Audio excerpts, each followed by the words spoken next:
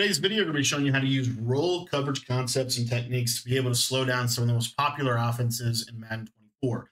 Today, we're going to be taking a look at how to use roll coverage to really slow down and kind of counter to a degree the gun bunch offset formation. Now, when I say roll coverage, I'm talking about rolling your safeties over the top or over the top of problem areas for your defense. And when you couple this concept with abilities such as deep out zone knockout, you can kind of use the rolling movement pattern of the safeties to be able to really counter some things people are doing defensively.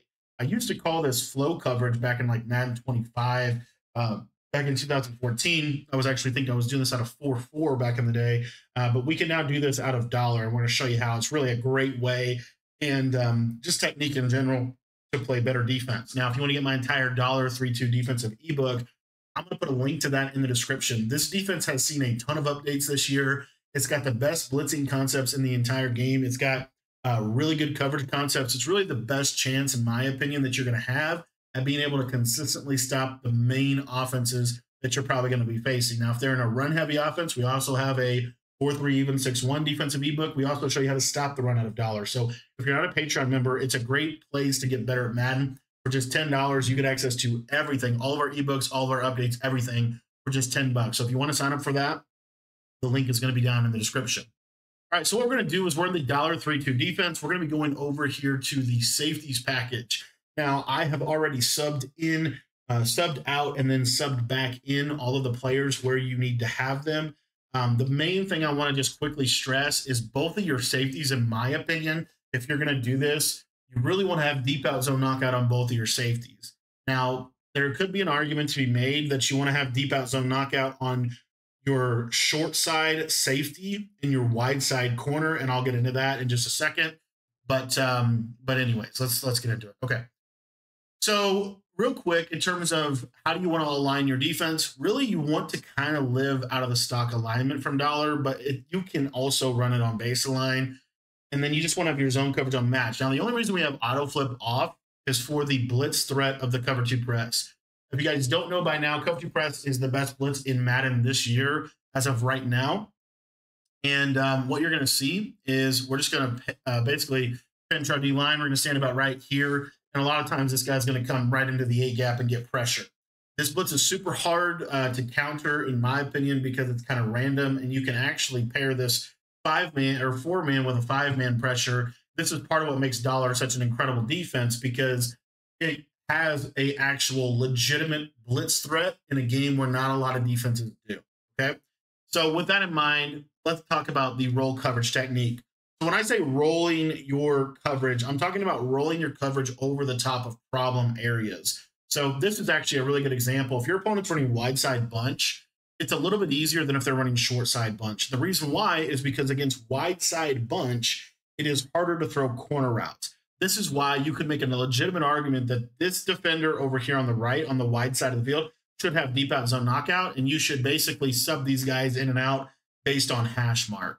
But what we're going to do is we're going to put this outside corner into an outside third.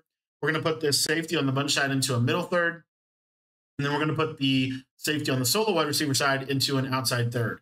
From there, all you really need to do is we're going to drop a hard flat over here on the right-hand side. And if you take a look at this defense, we actually have a lot more help to the left than we do to the right, which is fine. We just need to take advantage of that. There's some cool things you could do with this slot corner that not a lot of people know about. You can put him in middle third. And then if you wanted to do something like this where you man up the slot, you can certainly do that as well. It's kind of the same basic principle because we're taking advantage of the hash marks. So when they run things like a C route out of double post, this is going to do a really good job, because if you watch this outside third defender, he's rolling over the top of that C route and has potential to be able to knock the ball out. Another thing that's really valuable about this type of a coverage concept is it's really helpful for defending things like corner routes or flood concepts. So if you look here to the right-hand side of the screen, because my bunch is to the wide side of the field, this corner route pretty much not going to get open, especially if you have deep out zone KO on this outside corner. But as you can see, he does a really good job when he is specifically when they run their bunch to their wide side of the field. Now, let's say, for example, that they decide, okay, well, we're going to run our bunch to the short side of the field. Then this needs to kind of change your defensive philosophy in terms of how you're going to defend this. So we're still going to use roll coverage, but now we're going to do it a little bit differently. We're going to go ahead and we are going to roll our coverage over the top of this bunch short side. So we're going to go with a outside third. I like to back off the cloud flat on the short side. It's going to help him play a little better. And then we can really get into almost like a double flat if you want to, or you could have a shaded down vertical hook and then recloud this guy. Those are a couple different options there for you. And then from there, what you can do on this backside, because we have this safety that can go into middle thirds and stuff, we can put the safety into a middle third and we can put this guy into the outside third. This is a little bit more of a balanced approach to defense. Another thing you could do to get a little bit more of what I would call a traditional roll coverage technique would be to put this guy, make the defense look a little bit more like this, so to speak. Unfortunately, just with the way the adjustments work out of the safeties package, I think it's a little bit more effective if this guy's in a middle third and this guy's in an outside third, so that you can still have a hard flat as opposed to having a vertical hook. You're still kind of getting at the same basic principle, and due to the fact that your user's on the bunch side, it's going to help a little bit. But anyways, so what'll happen is if they try to run that corner route, the short side, this backed off cloud flat normally is going to do a pretty good job of at least deterring it, and then that outside third is rolling over the top of it, as you can see.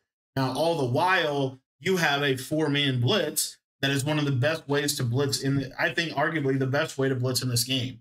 Now, that doesn't mean we always have to send the 4-man. We can actually bluff this blitz. One of my favorite tactics is to put this guy in man coverage on the tight end. And then from there, what we can do defensively is we could go into a coverage that looks more so like this, because we know that this vertical hook is going to do a good job against any kind of shallow crossers because we shaded him underneath. And then we have this cloud over here on the right-hand side with a hard flat, and the tight end is manned up. So if they run verticals, for example, all we have to do defensively is we just have to get over the top of that crosser, and this guy's running himself right into coverage by running right into a hard flat. Roll coverage is a really good way to kind of essentially just utilize these safety thirds. I think they're so effective, and you can just do so much with these safety thirds that you can't really do in other coverages. As you can see here, this is just the basic coverage concept. And then if we wanted to apply that coverage concept over here, it would look something like this. This is a really, really good way to play defense in this game, in my opinion, just because it's able to just kind of get in the way of a lot of what people want to do defensively. And when you can do stuff like this, you see here these vertical hooks and stuff, really, really good, and allow those safeties to come over the top and challenge the crossers and the corners a little bit more effectively. I want to thank you for watching the video, and if you want to get my entire dollar defensive ebook, join the Patreon by heading down to the description and clicking the link in the description.